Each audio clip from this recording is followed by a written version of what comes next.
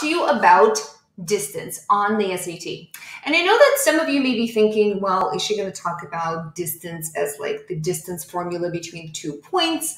Or is she going to talk to us about distance as a function of speed and time? I have good news for you, both, because we're going to talk about both, the distance formula and the distance formula that is the function of rate and time. For those of you preparing for the SAT, knowing these formulas is absolutely paramount. You're going to need to use them for word problems, and I know many of you are asking me to do explainers for word problems, so this is going to help you all with that. My name is Katya Sieverson. I'm the inventor of the Sieverson method, a scientifically proven way to learn anything fast, especially when it comes to all sorts of distance problems on the SAT math section. Let's do this. I'm going to show you these two formulas. The first one is distance equals rate times time. Many of you may have heard of this formula as D is RT. D equals RT. R is rate, T stands for time. So when you're reading your word problem, I want you to pay attention to the numbers that show up in the word problem. I want you to ask yourself, is this a value or is this a rate? And if it's a rate, then you're going to put this here. So let's say the bus was moving at 2 miles an hour for, that would be too slow for the bus. The bus was moving at 20 miles an hour for the last 5 hours. One of these numbers is a rate, another one is a value. 20 miles an hour is going to be a rate.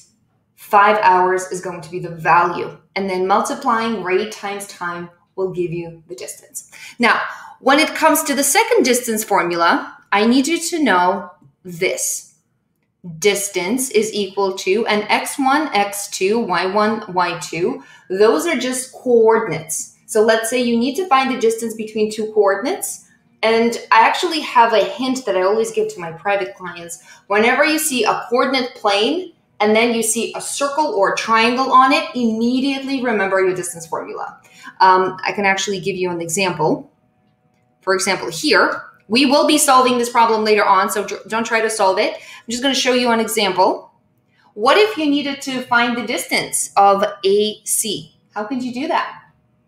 You would need to use your distance formula. For example, we would make negative 2x1 and 5x2. 4 would be y1 and negative 3 would be y2. We would then plug it into this distance formula and then get the result.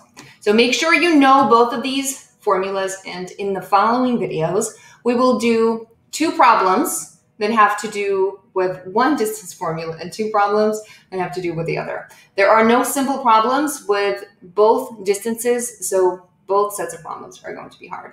I'll see you guys in the next video. Bye.